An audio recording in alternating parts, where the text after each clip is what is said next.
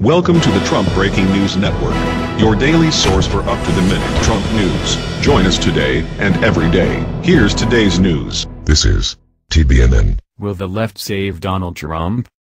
By Charlie Sykes. President Trump has been singularly unfortunate in his friends, thinks Steve Bannon, but exceptionally lucky in his enemies, both within the GOP and now on the left. Even as his poll numbers sink and gaffes multiply, it is more likely that he will be saved by his foes rather than his friends. Democrats are convincing themselves that the best strategy to win back power is to embrace full-on, hair-on-fire oppositionalism from the start.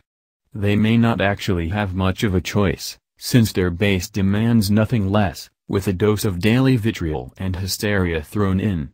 In just the first 3 weeks of the Trump presidency, senators have boycotted hearings, staged all-night filibusters, and turned the volume to maximum fighting Trump's cabinet picks. Around the country, there have been massive, mostly peaceful, demonstrations, but ominously, the Berkeley campus burned as masked thugs successfully sought to shut down a speech. Some GOP representatives are beginning to express concerns over their safety as protesters throng town hall meetings to protest the repeal of Obamacare. More is to come, as progressive groups report nearly unprecedented levels of engagement and activism. The question is just how to channel the anger. So, what could possibly go wrong? Think Wisconsin. I had a pretty good perch to watch the implosion of left-wing activism there in the wake of Governor Scott Walker's Act 10 reforms. It ought to be, but almost certainly won't be, a cautionary tale for Trump's opposition.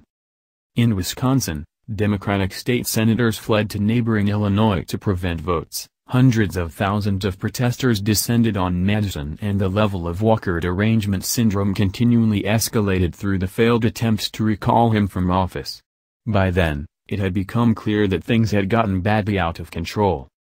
Early on in the fight, polls showed that voters did not support the GOP governor's anti-union measures, but the excesses of the protesters, including demonstrators dressed as zombies disrupting a ceremony to honor Special Olympians, alienated the general public and bonded Walker to his base.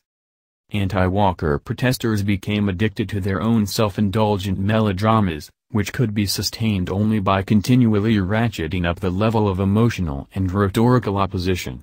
As time went on, Democrats found it harder to modulate the tone or to police the fringes, which inevitably became the public face of the protests. As conservatives also learned with the Tea Party, fires like this are exceedingly hard to control, especially when they are constantly fueled by hysterical fustian. And so the protesters made themselves the issue. That's the news. Join us here every day. Be sure to subscribe and click the bell. See you next time. This is TBNN.